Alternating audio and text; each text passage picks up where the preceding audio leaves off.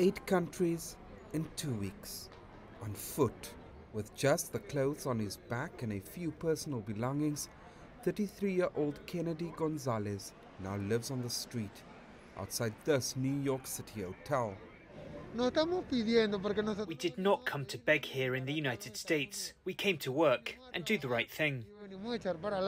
Gonzalez tells me he came to the United States, leaving behind his 3 children in search of a better life. They're moving us somewhere else because they already took us out of here, and we need a place because we don't have money to pay rent, because if we could pay, we wouldn't be here. We like to work. We don't like to depend on the government. Many say Venezuelans like to depend on the government. That's a lie. Venezuelans like to work. These scenes outside the Watson Hotel in New York's Midtown shines a grim spotlight on the city's migrant crisis. For days now, in very, very cold weather conditions, dozens of migrants have been forced to sleep out on these streets after being put out of this hotel. All single men were cleared out of the hotel, according to the city, to make space for families with children. A new shelter capable of housing 1,000 people has been created in Brooklyn, but migrants here say the new facility is cold and crowded.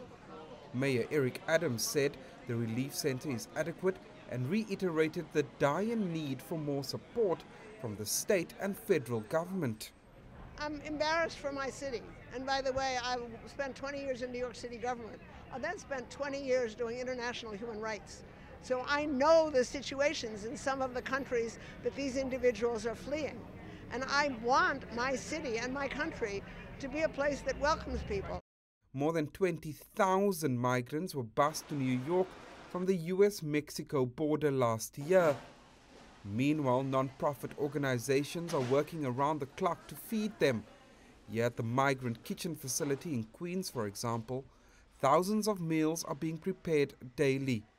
The situation is well beyond what you might imagine, especially around the need for food. We have people who are hungry, who do not know where to access their next meal, how they will get it. And so for us, that's part of why we're part of the grassroots network of organizations and volunteers that are providing whatever we can. The city's shelter system has been tested to its limits. But for Kennedy Gonzalez, he just wants to make it in New York and give his family back home a better life. Jody, CGTN, New York.